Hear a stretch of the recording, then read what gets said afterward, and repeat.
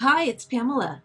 In this tutorial, we're going to go over how to add PowerPoint slides to your Doodly videos. Hey, and welcome to the official Doodly YouTube channel. If you enjoy our content, please click the like and subscribe button below. Now let's get straight to the video. In previous tutorials, we've gone over how to put Doodly videos into PowerPoint presentations. Well, what if you want to do it the other way around and put a PowerPoint presentation into your Doodly video? Well, there are a couple ways you can do this. And as you can see here, I do have what looks to be a PowerPoint slide. And yes, in fact, it is a PowerPoint slide. Here's the presentation that it came from. Sure, you could do a screenshot and grab it, or you could actually go to the PowerPoint file menu and choose Export.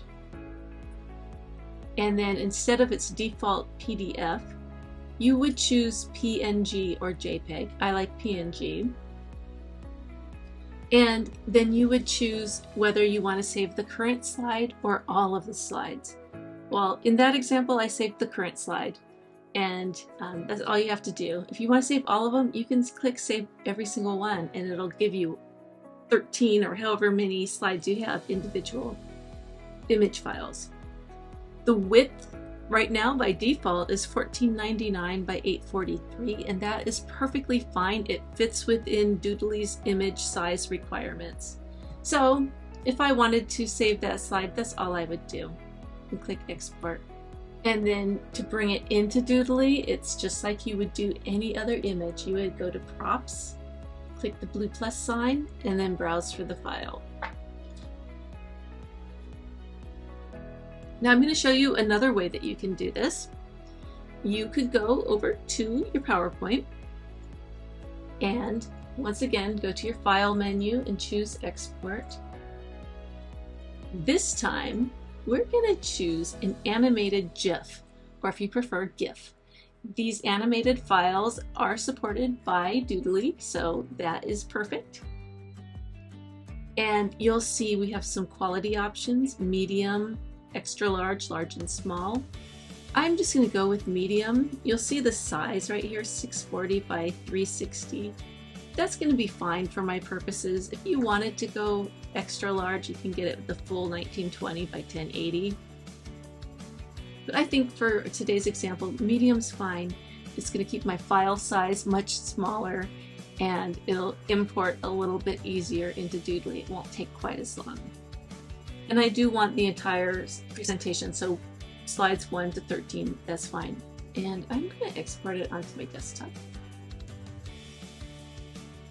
Now we go back into Doodly, make sure you're on Props, click the blue plus sign, and then we're going to just drag and drop it into place, and it'll upload. It does take a little longer because these files are bigger than just one single image. You're getting dozens of images in one. Okay, so now we have our GIF, and we're going to drag and drop it into our scene here.